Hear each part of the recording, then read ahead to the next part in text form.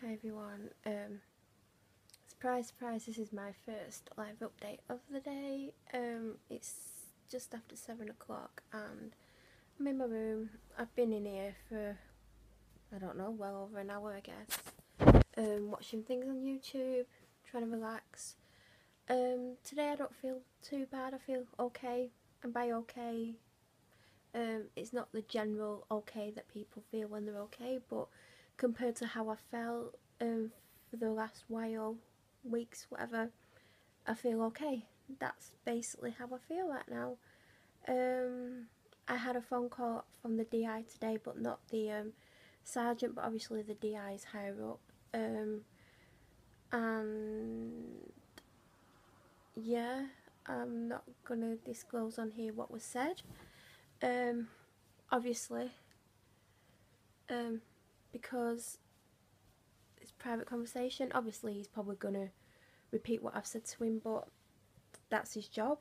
Like, it's not my job to come on here and discuss every conversation that I have, word for word. Oh God, why is it so hard to hold a iPad? I would film on my phone, but it just takes longer to upload for some reason. I don't know why.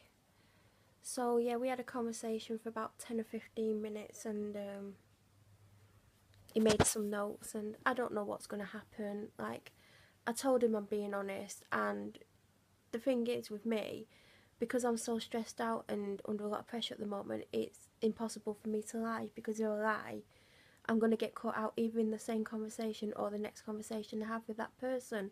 So I'm just unable to actually lie at the moment. So that's why all this truth is actually starting to come out, because I just can't keep things to myself anymore. I just honestly can't. It's too much keeping things to myself. It's one of the reasons I'm getting so stressed out and ill.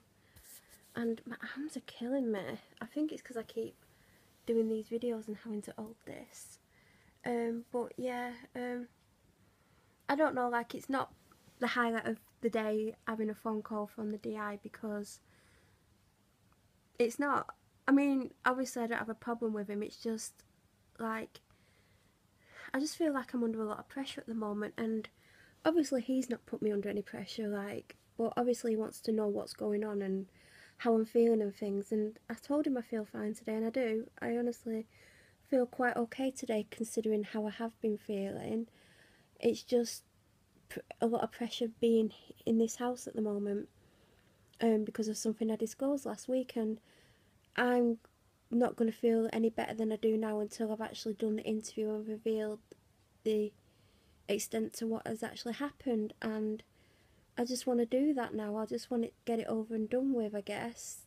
And yeah, but other than that, I literally spoke to him and like literally left the house to go to Tesco straight away without thinking about it. Normally I had to, like, I mean, I was getting ready to go out anyway when he rang me, but normally I had to work myself up to it. But I got off the phone and it was like I was on another planet, and just went to Tesco and come back, and I've had a little bit to eat, which is good because I've not been eating, and I've mainly been up here for the last while. But I thought I'd do a quick update because I'm about to edit on my laptop and a vlog for this channel, so I thought I'd do a quick update and it can upload whilst I'm doing that.